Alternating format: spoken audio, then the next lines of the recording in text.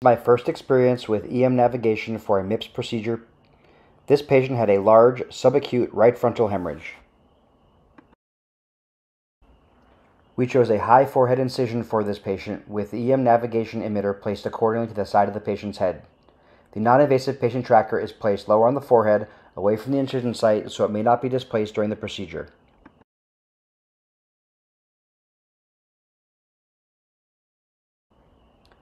To enable a MIPS procedure with EM navigation, an adapter is used to integrate the EM pointer with the BrainPath obturator.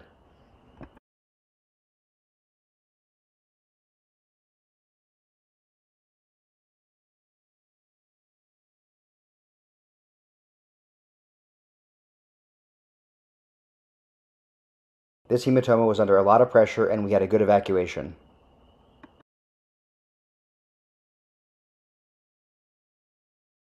NICO BrainPath with electromagnetic navigation creates an efficient procedure where frameless stereotaxy can be utilized. I found this especially helpful for certain ICH evacuations and for our patients who cannot be pinned.